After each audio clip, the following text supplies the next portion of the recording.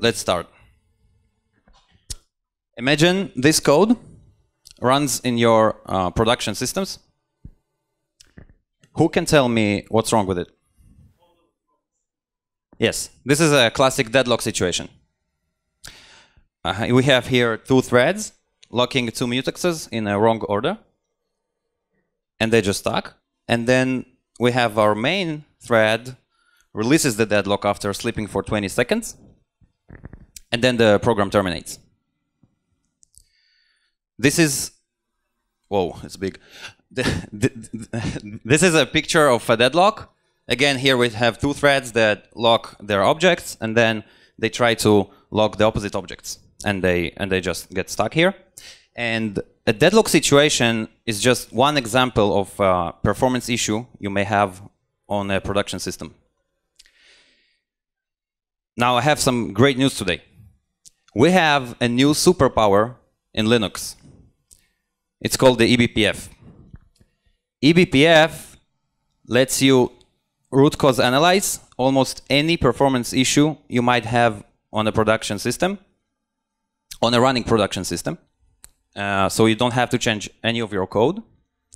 And by running one bash command, for our example, we can get a visualization of the whole runtime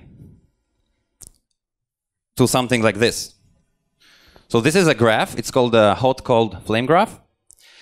And the blue color shows us the call stack of what our process was doing when it was not running on the CPU, meaning when it was off CPU, where it was idle and why.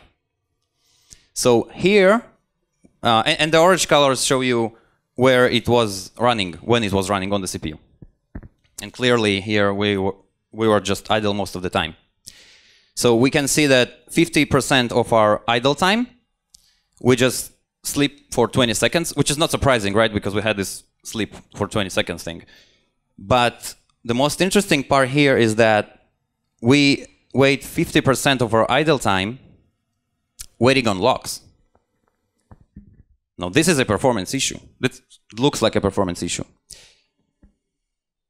Today, I'm going to show you how you can root cause analyze your applications using Python and the eBPF technology. My name is Pavel, and I'm a performance and cloud engineer at Final. Final is a world-leading high-frequency trading company. We develop trading algorithms, and we try to predict the market.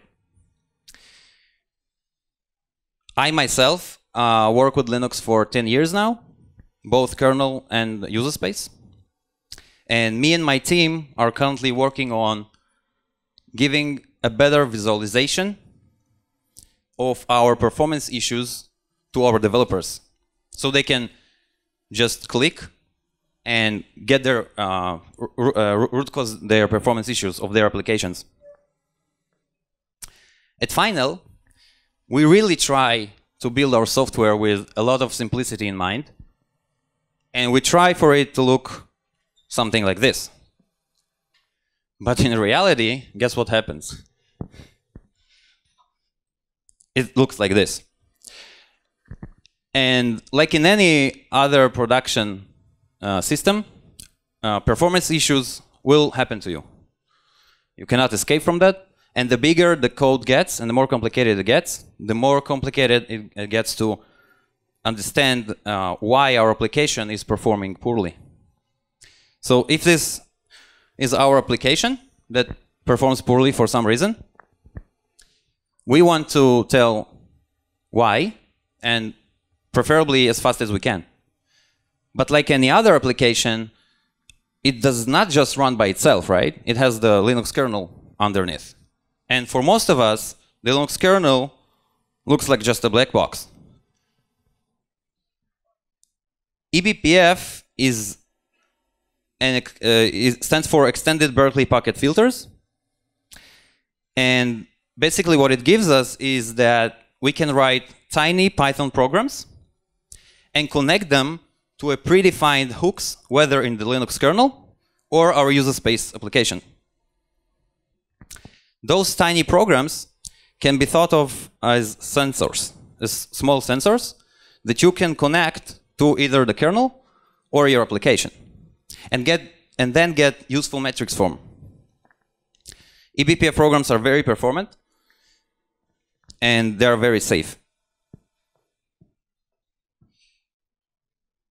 Performance issues come in different shapes and sizes, and they can introduce high spikes in latencies or a degradation in throughput of our systems. So the most important thing to understand here is that these performance issues can cost a lot of money to our company. If it's a high-frequency trading company like Final, where our trades will get executed not fast enough, or it's some company like Uber or Netflix, where the users get poor experience. And we don't want that. So let's see a real-life example. Imagine we have a server that has sudden spike in the number of processes being spawned. Now, as a developer, I want to investigate it. I want to tell exactly what's going on. So what I would like to do, for starters, is just to print it's just to monitor every time a process is spawned in the system. Now, how would you do that?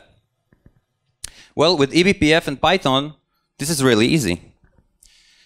In Linux, every process that is being spawned goes through a sysclone system call.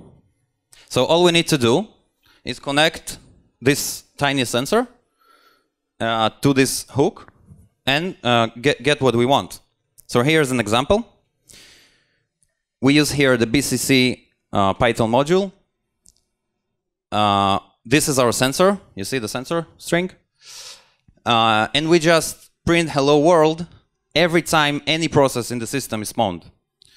Obviously, this is a very simple example, but I hope that you get an idea of what does it mean to write your own eBPF sensors.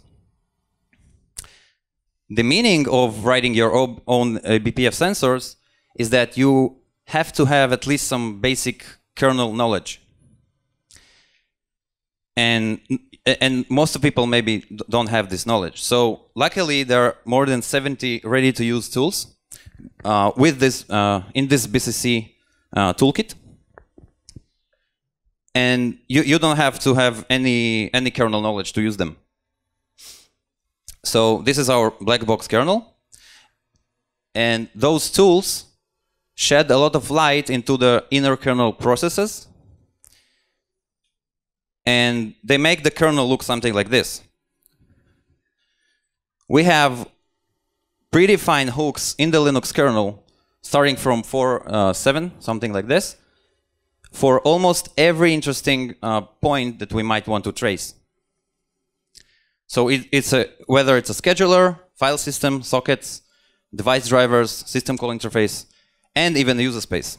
And we'll talk about a few of these tools. Syscount.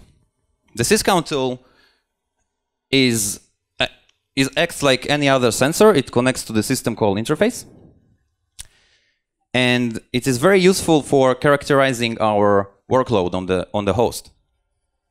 For example, I can tell, hey, please give me, there's my process running. You see the green thing?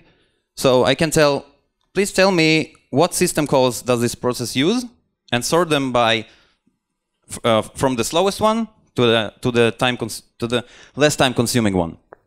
So here we see the nanosleep takes us, I don't know how many time, but a lot of time, and then futex, then write, then the clone system call, etc. Another example is we can get system-wide, not just for any process, we can get system-wide the top 3 failing system calls. We can see that the receive message here is acting not very good, right? And then the futex, and then the read system call.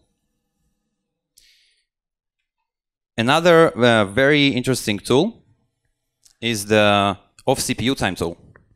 And can you guess what it does? We started the lecture with yes, we started the lecture with a deadlock example. So this tool is doing something amazing. It tells you what your application was doing while it was not running on the CPU and why. You can actually see that. Here is our example from previous. So here we are waiting on Futex wait, then there we do a nanosleep, and there are some other idle things. Why would the application would be off CPU? Well, it can wait for disk. It can do I/O on network. It can block on a lock, like we've seen. Or it just can wait for another process to finish its job. So all of these reasons, the off CPU time tool will tell us exactly where our application spends its time. And I want to deep dive a bit on how it works, this specific tool, so you can better understand why it's performant and why you should use it.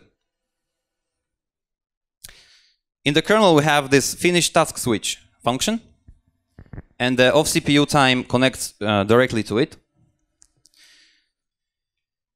This function has two tasks. It has the previous task that is going to sleep now, and it has the next task to be run by the scheduler. For the previous task, this tool, this sensor, takes the process stack trace and the timestamp. And when this process will be scheduled in the future, it will become the next task, and then we'll take its timestamp again. And then we will see how long we've spent on this yellow stack trace. All the calculations are done within the kernel, so there's no user space to kernel communication, and this is very performant because we don't do much. We just take the stack trace, the timestamp, and that's it on every context switch. We talked about hooking into the kernel, but you can also hook into the user space. Specifically, you can hook to the CPython interpreter, starting from version 3.6. It does not come by default, but you can just compile it. It's pretty easy. So let's see an example of it. So again, we want to hook into the CPython interpreter and write any eBPF program that we might want. There's a tool called tplist. We just run it on the Python interpreter, and it shows us what hooks does the Python interpreter has. We will talk about the function entry hook. The function entry hook is executed every time any Python function is called. So if we are not connecting any sensor to it, the actual assembly in this hook is just a bunch of knobs. So it does not hit your performance too much. It's just knob instructions. But once you connect your eBPF sensor to it, then your sensor runs, and then you can do some useful metrics for you. Let's see an example how we hook into the function entry hook in the Python interpreter. So here's my simple program. All it does is just calls myfunc every 3 seconds. That's it. And prints hello. Let's trace it. There's a quite kind of live demo here. There's a tool called tracepy. We tell it to connect to the function entry hook. And then we tell it to print argument 1, 2, and 3, which are the file name, the func name, and the line number. And it just prints us. And once we terminate it, that's it, it's fine. The program continues to run. We have our metrics. Not everything is perfect. Things you must be aware of when using eBPF is every program has the maximum of 4K eBPF assembly instructions. There are no loops allowed. And there's a pretty poor ecosystem currently because it's a quite new technology, and we don't have any IDEs or debugging tools for these tiny programs. and no orchestration or version management or whatsoever. So I believe that a lot of work will be done there, and we'll get some pretty good ecosystems for it. Now, if you're interested in this technology, you should go to this guy. His name is Brendan Gregg. He's a performance engineer at Netflix, and he is a huge contributor to the BCC, eBPF, and the Flame Graphs projects. You should really go to his blog post. Okay. Questions? It's a great question. He has asked that if the stack trace that we show is only a kernel stack, or it's a user stack and kernel stack, correct? Okay, so it's both. We actually go on the stack of the process and save it into eBPF data structure. They actually have a data structure for saving stacks. So then we just give it to user space. So for your question, we have the kernel stack and the user stack.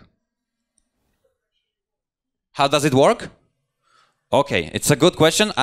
It's only introduction to eBPF, but I will answer you. The kernel has some kind of a virtual machine inside. So what actually happens when you write your sensor, the eBPF program, it compiles to eBPF architecture, not x86 or ARM or something like that. No, there's an actual architecture that is called BPF, and GCC and LLVM support this architecture. So the kernel runs this assembly, and this is why it's very safe. And I have a minute. How many time I have? Okay. So if you who knows what TCP dump is? Okay, good. Almost everyone. So when you use TCP dump, you actually write some filter, right? You write like host equals something. This filter is compiled to a Berkeley. It's called Berkeley packet filter. Okay, and it is actually compiled to some kind of assembly. It was invented by the Berkeley University in 1993. It's like a while ago with us. And eBPF is just the extension of it.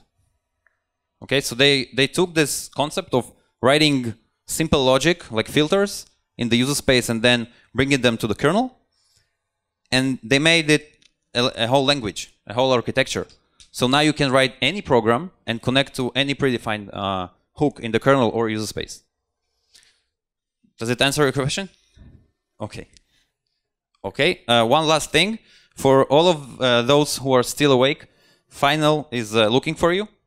So you can refer to our website for open positions, or just come to me, and I will be more than happy to explain everything you want. Thank you so much.